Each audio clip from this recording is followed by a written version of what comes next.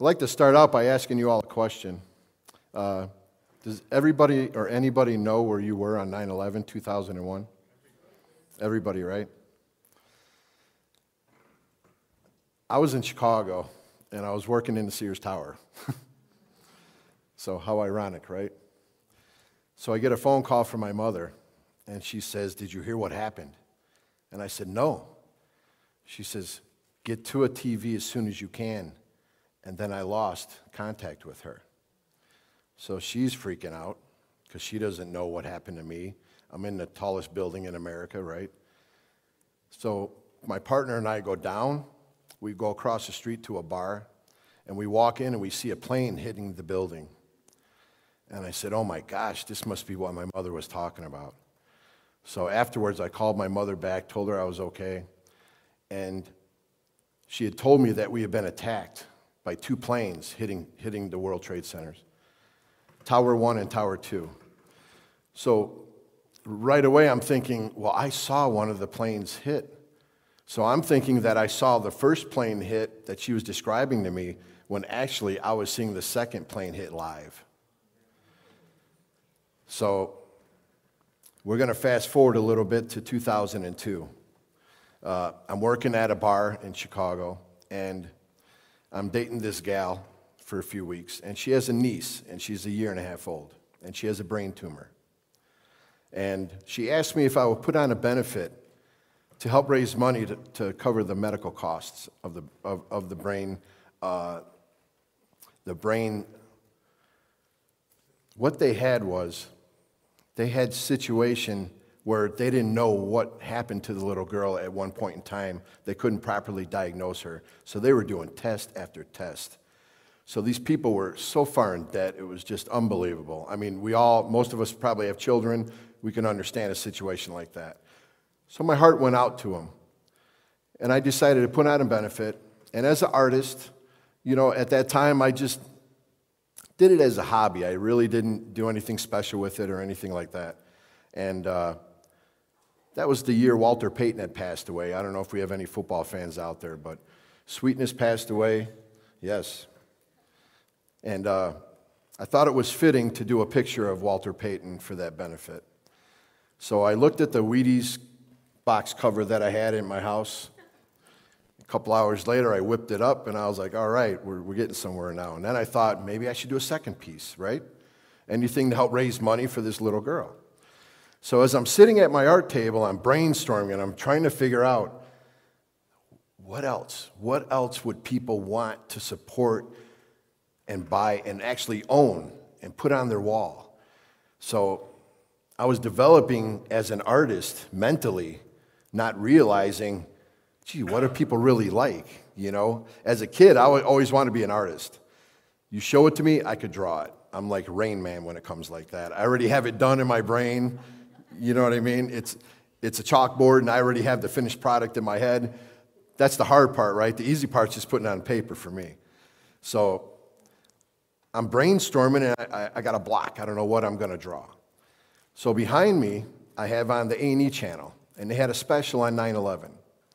So as I'm trying to brainstorm in this and that, the attention grabs my ear of the program, and before I knew it, I looked over my shoulder. And when I looked over my shoulder, I saw the live video image of the 3 firefighters hoisting up the American flag after the attacks. So needless to say, light bulb went off in my head. About 15 hours later, I was done with it. So that Saturday, I go have the benefit. It's a smashing success. And I had several first responders that attended the benefit. And they asked me, where did you get this? How can I get one? One guy wanted to purchase one for his fire chief that was retiring. Another one said, my whole family's been firefighters for 36 years. I want to put one in the house. Another one says, oh, my dad would love this for Christmas. So I got bombarded by all these people, and I said, you know what? I don't feel right making money off of tragedy, okay? So what I decided to do was to give them to a couple of the firehouses, donate them. Now, at the time, I worked I ran security in the bleachers at Wrigley Field for about 3 years. I was there for Sammy Sosa's court bat incident. I was there, you Cub fans should know this, for Steve Bartman, which really wasn't his fault, let's face it, okay? It's all about the Billy Goat. You know, when they kicked him out, that was it. The curse was in, and no, I'm just kidding. I hope the Cubs win the World Series this year, even though I am a Yankees fan, but I hope the Cubs win the World Series. Anyway, I was friends with a few of the firefighters from Engine 78 across the street. And as many of you know, if you watch a Cubs game, from time to time, they'll show the firehouse across the street. So them guys, I would let them come in early. I'd get in trouble for it every time, but I would still do it. I'd let them come in early, and I would let them get the batting practice home run balls, because they would take those balls to children's hospitals and give them to the sick kids. So even though I got an earful on a daily basis about it, I knew in my heart I was doing the right thing.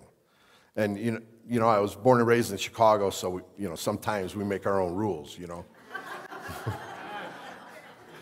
Doesn't happen often, never in politics, but it has been known to happen from time to time. So from doing that, just in loose conversation, I told the guys, that I created this picture and about the benefit and all that, and they went nuts. They were like, oh, we need one. We got to have one. So I said, okay. So I worked the next night. I brought them a picture, and that's actually the first firehouse that I donated one of these pictures to.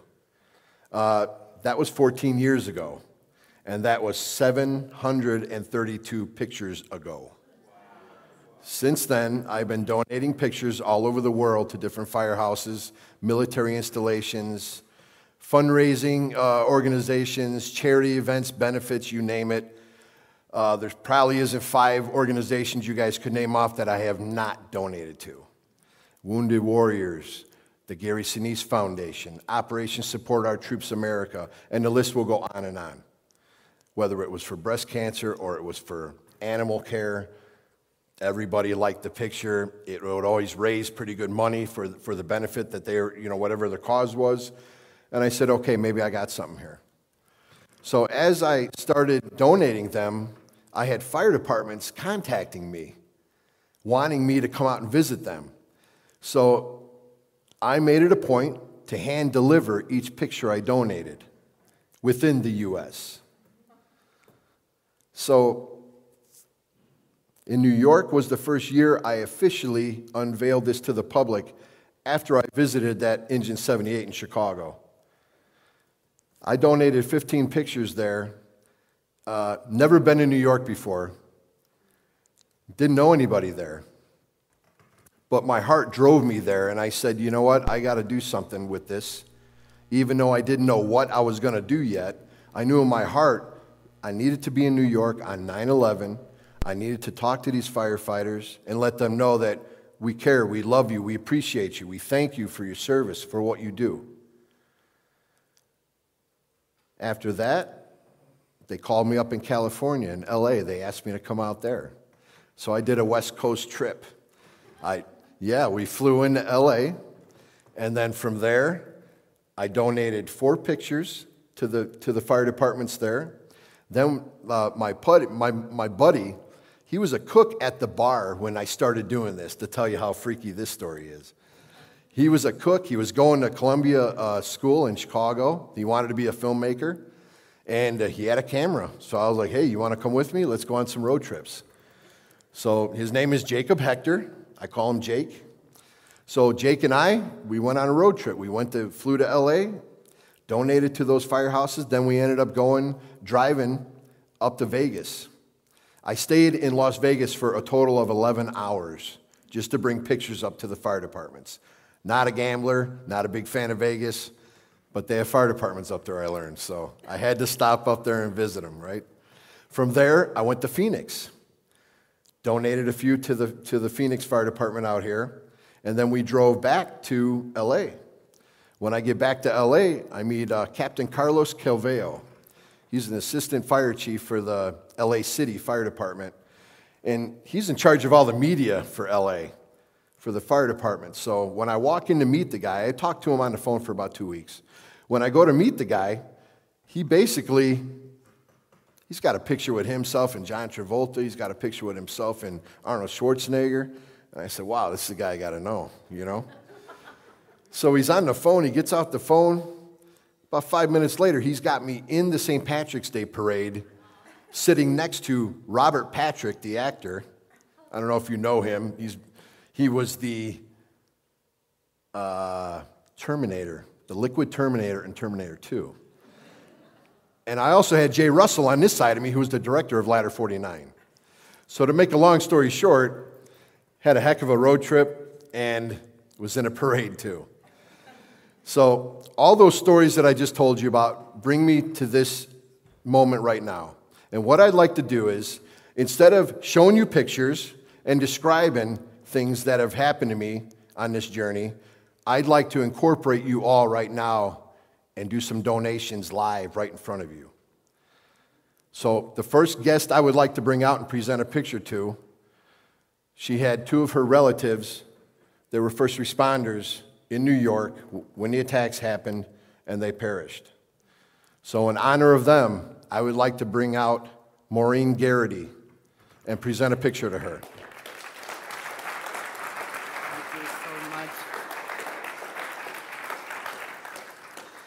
I know how much this picture means to me, and I know how much it means to you. And if there's anything you'd like to say, feel free. Well, I really just want to say thank you to you. You are such an inspiration to me, and I really love the work that you're doing everywhere, Mark. And thank you. I'm just honored to receive this, and my family is just going to enjoy it forever. And you know, this same picture you gave to my brother's firehouse. So now I how ironic is that? So that's really awesome. Thank you so much. You're very welcome. Okay, the next guest I'd like to bring out is Fire Chief Ott.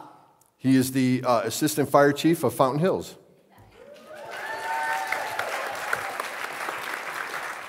Hi, Mark. How are you? Good.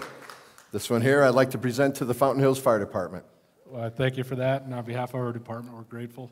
And sorry, I'm a Diamondbacks fan. Sorry about the that's World Series okay. in That's 01. okay. But I'm honored to be here with you and Maureen. She's a real hero. Absolutely. Well, thank you very much.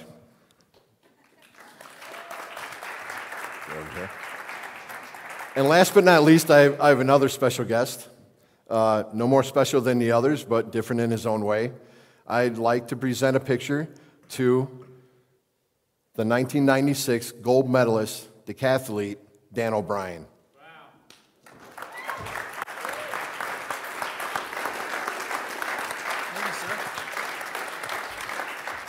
And I would like to present this to you for being a great American hero. You know, I donate these in honor of remembering America's heroes, and a lot of times they wear different uniforms. And each person that I have up here, they all wear different uniforms, but we all come from the same place. So I know you have a few words that you'd like to say. Absolutely. Thank you, Mark. First of all, let's give it up for Mark John once again for just his incredible work.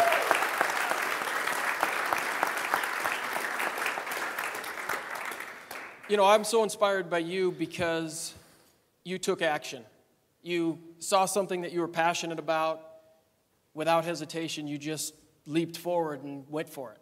You know, and I think that's what connects us in the way that, you know, I'm certainly not a fireman, I'm not a policeman, but I was fortunate enough to represent the United States.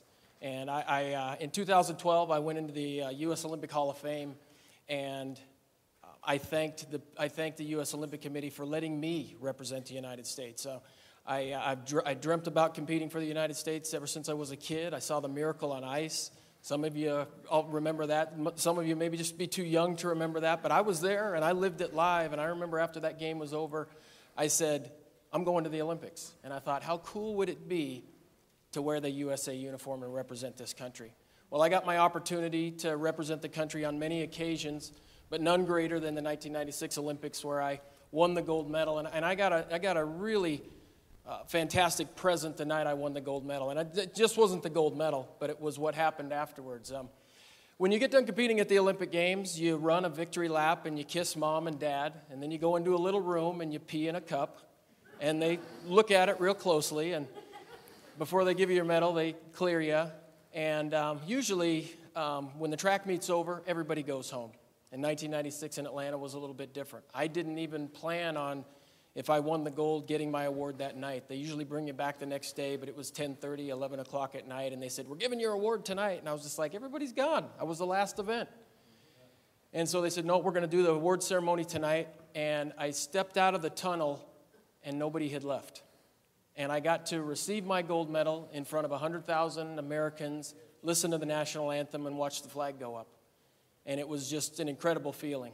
Being at the Olympics was just something I can't describe. When you're waiting for it to be your turn, you can't wait till you get out there. And then when you're out there, you're scared to death, and all you want for it to be over. And then when it's over, you say to yourself, wow, that was amazing. I can't wait until I can do it again. So, what that experience has really shown me, especially since when I was a kid, I wanted to do it. It's my job now to tell kids and other people that no dream is too big. Strive and look for those opportunities that you can do something great in your life. And I think what connects us is that we were doers. We saw something that we were passionate about. And I certainly thank you for this honor, but even more, I thank you for being my friend. Thank you.